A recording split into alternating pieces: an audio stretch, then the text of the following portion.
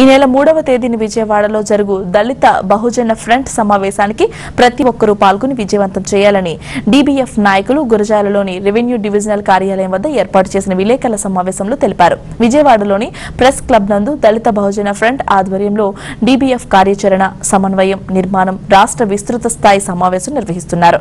ఈ సందర్భంగా డీబీఎఫ్ నాయకులు మాట్లాడుతూ ప్రస్తుతం రాష్ట్రంలో దళితులు ఎదుర్కొంటున్న సమస్యలు అధికంగా ఉన్నాయన్నారు. ఈ కార్యక్రమంలో డీబీఎఫ్ వ్యవస్థాపక అధ్యక్షులు వినయ్ కుమార్, జాతీయ ప్రధాన కార్యదర్శి మేళం భాగ్యరావు, వెంకటేశ్వర్లు, రామచంద్రయ్య, కాసయ్య, కాంతమ్మ, రమాదేవి తదితరులు పాల్గొన్నారు.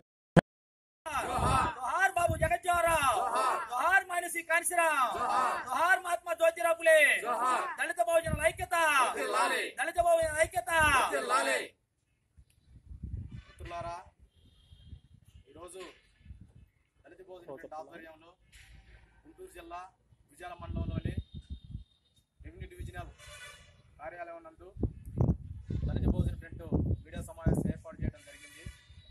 ఈ సమావేశం యొక్క ముఖ్య ఉద్దేశము ఈ నెల 3వ తేదీన విజయవాడలోని ప్రెస్ క్లబ్ నందు దళిత బహుజన ఫ్రంట్ రాష్ట్ర కమిటీ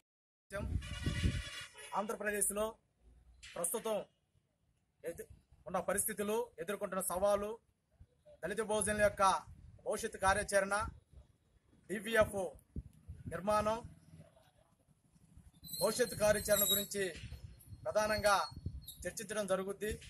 కాబట్టి ఈ యొక్క సన్నాహక సమావేశానికి పల్నాడు ప్రాంతం నుండి ముఖ్యమైనటువంటి డీబీఎఫ్ నాయకులు, కార్యకర్తలు, అభిమానులు వేలాదిగా పాల్గొని జయప్రదం చేయాలని చెప్పేసి ఈ సందర్భంగా నేను కోరుతా ఉన్నాను. డివిజన్ కార్యదర్శి పనిచేస్తున్నాను. ఈ పల్నాడు ప్రాంతంలో ఉన్న 9 మండలాలు కూడా దళిత బహుజన ఫ్రంట్ కమిటీలు వేయడం జరిగింది. ఈ నెల 3వ తారీఖున విజయవాడలోని ప్రెస్ క్లబ్లో డీబీఎఫ్ పునర్నిర్మాణం కార్యాచరణ పల్లె వైరుడు కొమెర్ల అనిల్ కుమార్ గారు వచ్చే నెల 10వ తేదీన సంస్కరణ సభ జరుగుతుంది. ఈ సభకి అంబేద్కర్ వాదులు, అంబేద్కర్ అభిమానులు, డీబీఎఫ్ నాయకులు, దళిత సంఘాలు, ప్రజా సంఘాలు అందరూ కూడా వేలాదిగా పాల్గొని సభను జయప్రదం చేయాలని కోరుకుంటున్నాం. జై భీమ్, జై అంబేద్కర్.